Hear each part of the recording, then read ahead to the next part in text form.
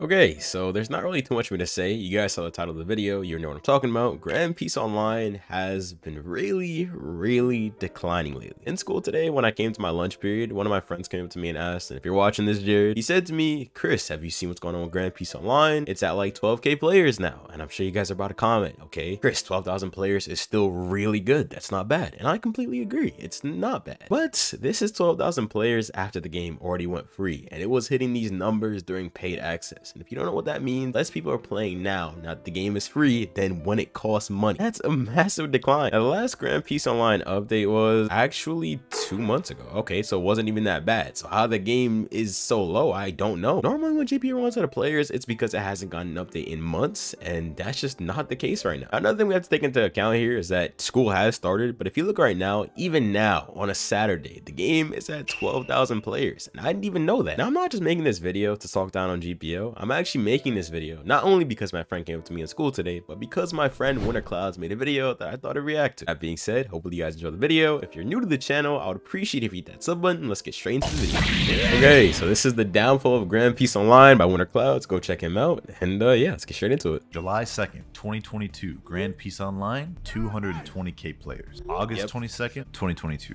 13k players. In just over a month, GPO has lost over 90% of that 200k players. A crazy amount. Release game, and it's likely to continue dropping daily. But the question is, why? To uncover this mystery of how Grand Peace Online went from the height and peak of Roblox to barely competing with your average Roblox anime game. Yeah, this is insane, man. How did GPL go from being 200,000 players to literally being on basically the same tier as a One Piece game? And that's wild. No offense to the boss, like, you know, the game's cool, but GPO and a One Piece game, same level, that's wild. In numbers, I have come up with a list of 3 crucial things I believe are contributing towards this mass decline. Reason definitely gonna be times. Yeah, anyone update times. Been around for GPO for any sort of time. Atrocious. One of the game's huge downfalls. For example, the gap between update 3 to update 4 was that 8 months? 6 months or 149 days. And ridiculous. This is widely known as the most dreadful time in Grand Peace Online history. Half a year. The game took 6 months. There's 12 months in a year. That's half of a year.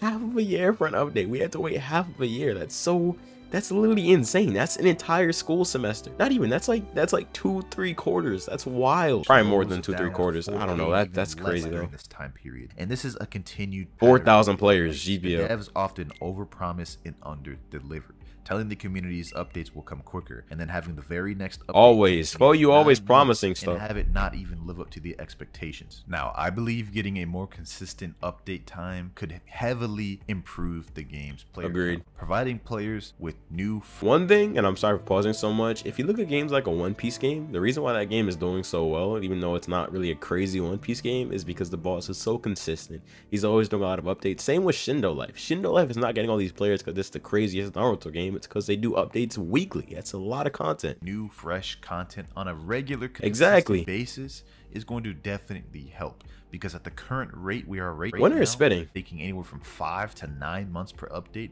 and that update providing the exact same thing as the update before that, literally is not good long term for this game. And I think we can all agree to that as well. 100%. Now, that crucial reason, no community feedback is ever taken. Now, this might seem like a weird, oh my god, FOU just does not listen, like, ever. Like, I remember I would suggest so many things in the test server. I can't really think of anything specific right now, but I remember one of the things I might have suggested was more actual sniper involvement in the game, because if you play Grand Peace Online, you know that range weapons are atrocious, not even considered part of the meta. Whereas if you watch One Piece, you know you have all kinds of snipers like Usopp, Yasop, Ben Beckman, Ben Decker. I could go on. And in Grand Peace Online, there's literally no sniper representation at all. There's none of that. It's actually ridiculous. No community representation whatsoever. Like, there's no point in suggesting things. If you're suggesting things in the Grand Peace Online server, just delete it. There's no point, because FOU's not going to listen. Nobody cares. It's terrible. Like a weird reason. But as we know, FOU rarely takes in community. Rare, if ever. I've never seen him do it. Opting to follow his usual update and content format pattern. There are a lot of people who bring very good and innovative ideas for the game. I always see so many people commenting a lot of really good ideas in this channel 24/7.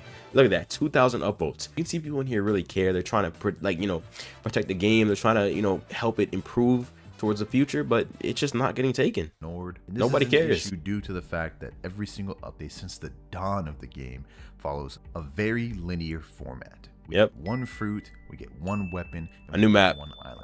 Sometimes it's more, but very rarely. Very rarely. They do add more.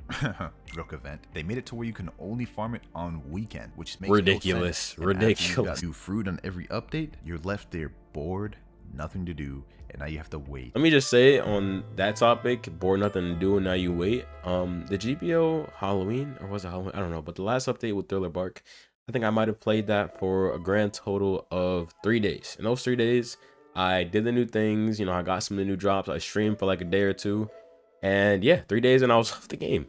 3 days, 2 months for an update. Oh no, my bad, like 6 months for an update, and it got 150 days, and it got 3 days of my time. So ridiculous. Thing is, I wasn't gonna sit there and grind for fruits I knew damn well I wasn't gonna get. I just can't do that.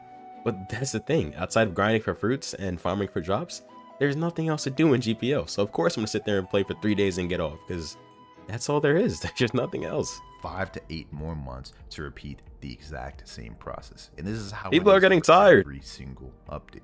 Clearly the current update formats are not working. It's not keeping players satisfied. So they need to add new game modes, new features. They need to switch up the formats of the update. For sure. And so to do that, they need to take in community feedback. He's not going to though. The devs have been lacking very much so. They're not I think that Foyu thinks that his ideas are always going to be more superior to the communities, regardless of what it's about. So I don't think that he really takes what we have to say into account too much. Even for the testers, outside of like nerfing and buffing things, I rarely see new things that we actually want getting added. Back when I was like a more rigorous tester, I hop in and tested Foyu pings, but before I was super active. Now I still think I'm decently active, but I'm not as active as I used to be. Like, what really got me is I used to suggest a lot of stuff in the tester suggestions channel, and I know because I've been a tester for the game for a while, and I just very rarely saw things get added. So I was like, okay, what's the point? Like, something that I remember posting in the tester suggestions channel is Phoenix needed a rework. I literally made a video talking about this. Where's the Phoenix rework? Because for those that don't know, I used to be very involved in Grand Peace Online. I was huge with the GPO content, recording GPO videos. I was really into it, and yeah, I mean, nothing really got changed. So I just said, all right, screw it. Why am I wasting my time here suggesting things? They don't care, so why do I, you know? In tune with what the community wants, likes and dislikes, and I feel that's a great asset to have. Now for the final reason, the game is too repetitive and too grindy. Now let me just say this. Oh crap, oops. Let me just say this about what Winner just said. The game is too grindy. This I disagree with, because I guess what Winner's not realizing here is Grand Peace Online is a grindy One Piece game. It's just like a One Piece game, Blocks, Fruits, King's Legacy. It's a grindy game, and you know what? I respect that. That's what you went for. You wanted your average bandit BD, grindy Delve fruit farming simulator type game, and you know what? That's cool. You know, you do that. If that's what you want to do, go for it. Now, I'm not saying that the game has to be less grindy, because that's what they're going for. But outside of the grind, what could make this game unique, even though it is this type of game, is if it had more things to do outside of the grind. That's what I'm saying. I'm not just saying, oh, make it less grindy, because let's face it, GPO is a grindy game. You know, you get what you pay for. Well, not anymore because it's free, but you get what you sign up for with the grind, man. You just got to deal with it. That's all it is. Devs continuously follow the same update format, which I talked about in the reason before. That needs to change too. Fruits of all games has other alternative methods of progressing other than just grinding. True. A quick example of this is how you get the Shanks saber. They could have easily just said, oh, kill the Shanks boss and he has a chance of dropping the saber. That's not how it works. They put you through a storyline, a quest line, which makes it more interesting and more engaging. Blocks is great with that. Things like this in that I used to play that game a lot. Now, I believe GPO is objectively the better game, but the fact that Blocks Fruits has some better features than GPO, being that GPO is the better game, is crazy. And due to GPO having such repetitive content, it has nothing to separate itself from other One Piece games other than the fact that it just has good graphics and decent combat. And that's what I've been saying. I've been saying that for such a long time now. Whenever someone says, Chris, is GPO the best One Piece game? I'm always saying Grand Peace Online is just like every other One Piece game, but it looks better. And then they say that and they're like, okay, Chris, all right, you're capping, you're lying. GPO is the best One Piece game ever. It's not. It's not. Stop it. Oh my god. It hurts when I say GPO is just like every other One Piece game with better combat and better graphics. And people sit there and try to refute that and act like it's the next coming of Christ. It's a good One Piece game, but that's all it is. all know at this point is not nearly enough. It may be enough for a short periods of time, but if you look at the player count, clearly one game's thriving where another game is falling. So that has been my three big reasons on why I think the GPO is declining in player count. I think these are reasons that could easily be fixed if the devs are this would not be hard to resolve. Let me know what you guys think of my 3 reasons, and comment down any reasons you guys thought I might have missed that should have been in this video. I'm definitely curious to see what you guys feel about this. Honestly, W video winner, that was really well thought out. I really didn't even have, normally after I reacted to a video like this, I probably pause it and then talk some more, but when it really addressed everything I talked about, the game needs more content. But needs to actually take suggestions from the community. It's not dead, it's at 12K players, which is still really good. But you still pulling in millions of dollars, which I'm assuming is millions of, not millions of dollars. He's pulling in probably you might be a millionaire, bro. He probably is, so he's rich. There's no lack of funds there. Money isn't the issue. It's having new content, having the developers actually work on this stuff, and that's completely up to you. At the end of the day, if he doesn't want to do this stuff, he doesn't have to, because the guy is rich. So yeah, with that being said, hopefully y'all enjoyed, and I will see you guys in the next one.